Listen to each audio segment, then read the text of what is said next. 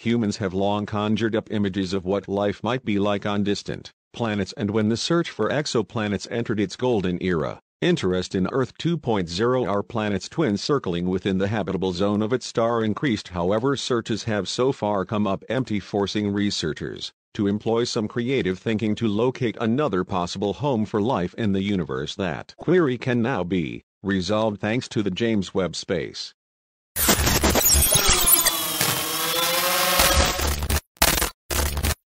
Telescope. The most powerful telescope in the world will provide fresh resources to answer the age-old question of whether or not there is life outside of Earth. Join us as we explore James Webb's terrifying discovery of city lights that changes everything. The only life we are aware of so far is on Earth. People have questioned if there is life in the universe since the dawn of civilization. The search for extraterrestrial intelligence SETI project was started in 1984 by American astronomers Jill Tarter and Thomas Pearson to conduct such interstellar searches. The non-profit organization's goal is to collect radio transmissions from space because radio waves are less scattered or absorbed than other types of radiation. They can travel farther and are therefore more likely to be picked up by the 42 radio telescopes that make up the unique Allen Telescope Array in the Californian Cascade Mountains. However, no confirmed alien signal has been picked up in 30 years. After that, the search was helped by the successful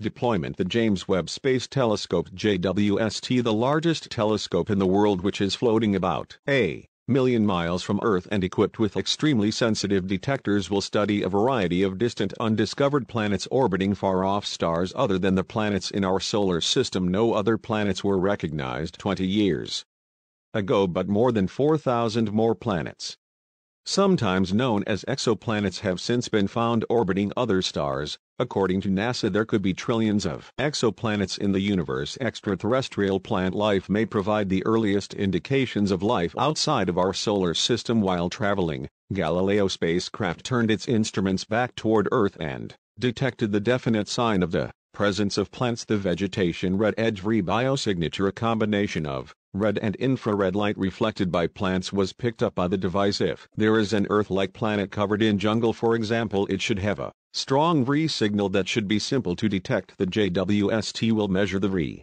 of distant Earth-like planets in the habitable zone around stars. The makeup of the exoplanet atmospheres may contain significant indicators of life. The JWST may be able to detect sunlight passing through an exoplanet's atmosphere when it crosses the face of its star. The missing wavelengths in the light would subsequently be found using spectroscopy. The atmosphere's atoms and molecules absorb particular wavelengths, leaving a distinct fingerprint that the JWST can detect. In this approach, the atmosphere's makeup may be discovered and the potential for life can be deduced. If Earth-sized planets with atmospheres like our own were discovered with a predominance of oxygen, nitrogen, and carbon dioxide, those planets would probably be able to sustain life, and it could be possible to spot technological life by checking for the presence of substances that don't happen to occur normally. Chlorofluorocarbons (CFCs), which were produced for use in cleaning products and refrigeration, would likely be visible to aliens observing Earth's atmosphere from a distance. CFCs in planetary atmospheres would be a telltale sign of a civilization if the just discovered them. In fact, life on exoplanets might not resemble life on Earth at all. Even earthly life such as extremophile species can occasionally appear foreign. This is a group of organisms, primarily bacteria, that can survive in conditions that will make it impossible for other living things to survive. Some of them can tolerate temperatures as high as 250 degrees Fahrenheit. Others can endure temperatures as low as -4 degrees Fahrenheit. Others exist on Earth in locations where we would not anticipate finding any life at all, including some that live in strong acids with pH levels below 3. However, it would be wise to start looking at Earth-like planets first, since they are more likely to host life than planets with extreme temperatures or acidic environments. Prime candidates may orbit a stable star and have temperatures that permit liquid water to exist on their surfaces. Our Sunday is characterized as a yellow G-type star, but in our universe, these stars are less frequent and typically have shorter lives. Planets revolving around red dwarf stars, which are more prevalent and have a lower luminosity and temperature than the Sun, may be a more likely subject of study because of the substantially longer lifespans of these stars there is more time for the emergence of life and evolution to produce complex life forms. JWST's initial mission will examine the TRAPPIST-1 planetary system around 40 light-years from Earth. It comprises 7 rocky planets the size of the Earth, around a peaceful red dwarf star in the so-called habitable zone. 3 of the rocky planets could have liquid water on their surfaces despite having a considerably smaller and cooler mass than our Sun. The TRAPPIST-1 star, because of its planet's tight orbit, emits light that is comparable to that of Earth. Proxima Centauri, a red dwarf star that is 4.25 light-years away from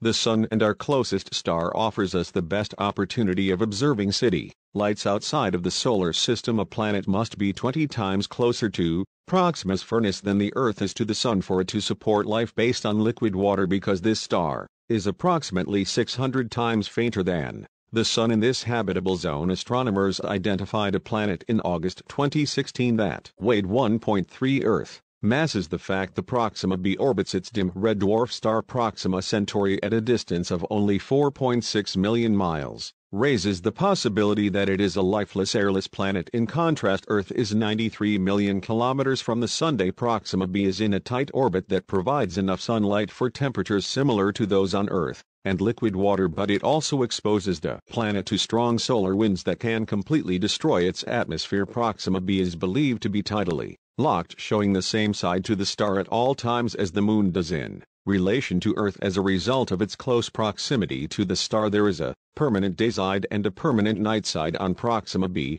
Sadly, models indicate that tidally locked planets' atmospheres may be vulnerable to rapid collapse as volatile gases freeze out on the night side. However, volcanic activity can also replenish atmospheres, and on planets with powerful magnetic fields, these atmospheres are less likely to escape. We are unable to even speculate about Proxima b's likelihood of having an atmosphere because we have no knowledge of the planet's volcanic activity or magnetic field strength, but when desperate to know, since an atmosphere implies the existence of seas and the two combined imply the existence of life. If a sophisticated civilization already exists on Proxima b, its day side may be covered with solar cells to provide electricity that would light and warm the night side, which would otherwise be too cold and dark for comfortable habitation. The JWST enters the picture. Here the infrared heat signature on Proxima b holds the key to detecting the atmosphere of the planet. Additionally, Hubble's successor has a strong affinity for the infrared region of the spectrum,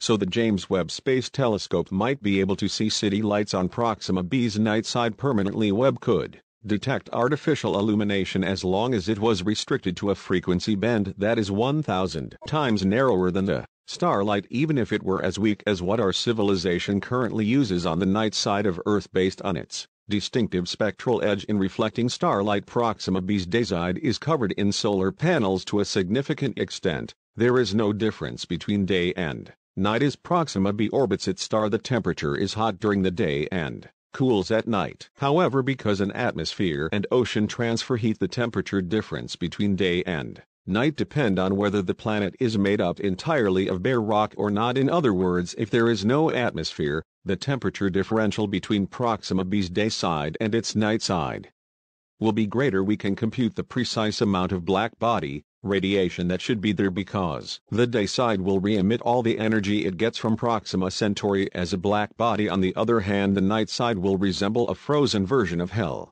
We can assume the existence of an atmosphere if there is a less dramatic temperature differential between day and night. Conveniently, the JWST will quickly complete its orbit around Proxima b, taking only 11.2 Earth days to measure the infrared radiation from both of its faces. The next stage will be to determine the composition of Proxima b's atmosphere, assuming that it does have one. In particular, we'll want to keep an eye out for substances like oxygen, water vapor, and methane, because they might point to the presence of habitable conditions if not living organisms. However, to do this we must capture starlight as it reflects off or passes through the planet's atmosphere, which is a very challenging task. However, because Webb was not designed to search for extraterrestrial life, the telescope can only closely analyze a few of the closest potentially habitable worlds. Additionally, it is restricted to monitoring changes in water vapor, methane and carbon dioxide concentrations in the atmosphere. Even while some mixes of these gases may be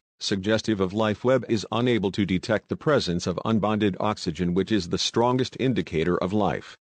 The extremely large telescope, which is anticipated to start operations in the middle of the 2020s, is one of the upcoming ground-based observatories that will be able to perform a full atmospheric analysis. The JWST may be able to detect a few compounds, including ozone, a cutting-edge concept for the future. Even more potent space telescopes includes ideas to block the glaring brightness of a planet's host star to expose starlight reflected from the planet to better view something in the distance. Think of doing something akin to blocking the sun with your hand. Small interior masks or big exterior umbrella-shaped spacecraft could be used in future space telescopes to accomplish this. Studying light reflecting off a planet is significantly simpler after the starlight is obstructed. Meet humans. Let us know what you think in the comments.